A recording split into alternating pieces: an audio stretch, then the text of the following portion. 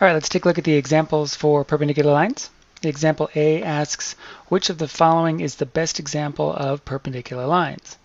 So the first example is latitude lines on a globe. Now on a globe, sort of circular here, the latitude lines run across the globe, like so. So those would be a great example of parallel lines, but not such a good example of perpendicular lines, so it can't be that one. Opposite sides of a picture frame. So if we have a picture frame, like so, could even, be all cool and make it 2 layers.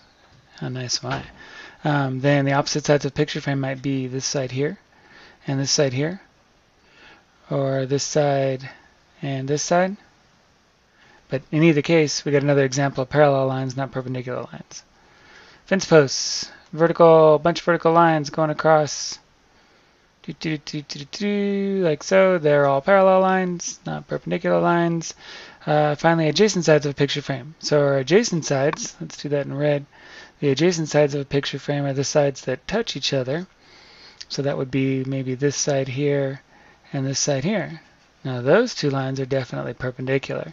They're going to meet, hopefully, assuming it's a good picture frame, they're going to meet at a 90-degree angle right here. So definitely answer 4, adjacent sides of a picture frame. Okay, example B says, is line SO perpendicular to line GD? So is the line running from here, well, through there and through here, perpendicular to the line running from here through here? D down here. Well, we know that this angle, so angle SGD, is equivalent to OGD because they're marked that way. So we know that then GD is the bisector for angle OS. So if we take a look at angle OS from here to here, or from here all the way around to here, OS are a linear pair.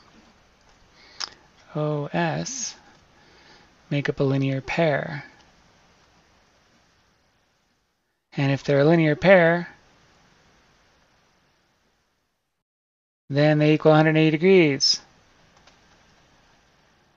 So if GD bisects 180 degrees, then GD, then between OGD and SGD, we're looking at 90 degrees on each side.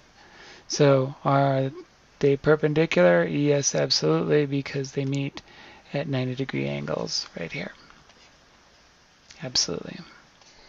All right, example C asks us to write a 2-column proof to prove theorem number 1. Theorem number 1 says that if 2 lines are parallel, say lines L and M over here, then if one of those lines is perpendicular to a third line, say L is perpendicular to N, then the other line, in this case M, is also perpendicular to the third line.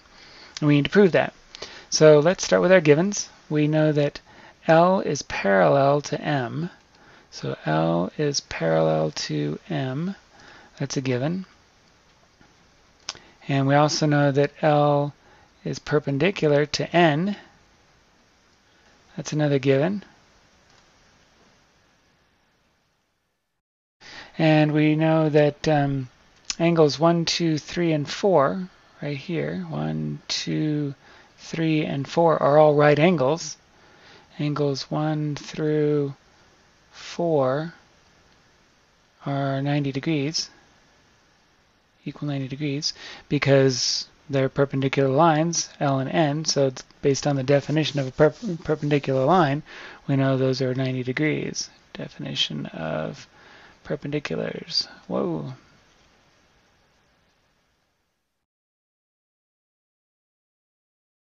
Perpendicular. Okay, and then we also know that angle 1 is equal to angle 5 because angles 1 and 5 are corresponding. Now, corresponding angles are angles that are in the same position on different but equal angle sets. So the top left-hand angle here, 1, is going to be equal to the top left-hand angle here.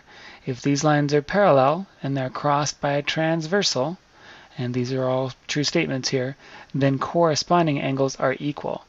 So angle 1 is equal to angle 5 based on corresponding angles.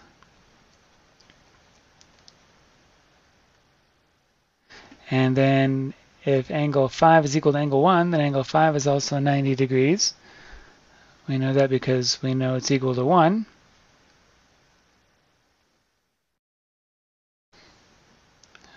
We'll call that transitive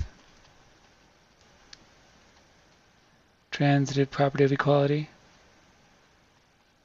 And then finally, if 5 is 90 degrees, then 6 and 7 are both 90 degrees because 5, 6, and 5, 7 are linear pairs. So angle 6 and angle 7 are 90 degrees. 90 degrees because they're linear pairs.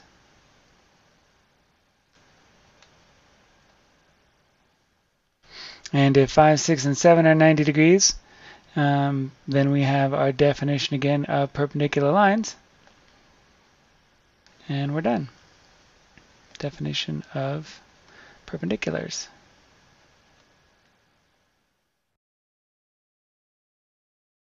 Showing that n is perpendicular to m. And we got it.